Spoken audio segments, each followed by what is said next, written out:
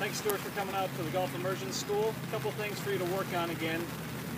Reminder, your elbow to knuckle is longer than your elbow to shoulder. So you're going to take it nice and high on the way back, and you're going to slide it on the way down. And just go ahead and release it and hit that draw. Your natural shot shape's a draw. So you're used to playing it down the right side, hitting it down to the left. And then the other part with your torso, make sure you finish with your belt buckle to the target in balance like you normally do. Your key air is when you get it a little bit sucked back low and under. Make sure you can kind of feel up a little higher and more side on. Alright? For your putting, Stuart, you're a great putter. Just go make some putts. A couple things. Look at the back of the hole rather than the front of the hole and trying to roll it over the top lip.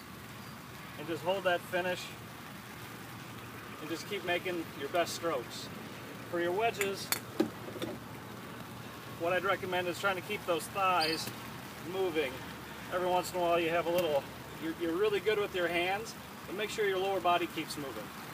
Other than that, enjoyed having you and really appreciate your support, and we look forward to working with you this summer.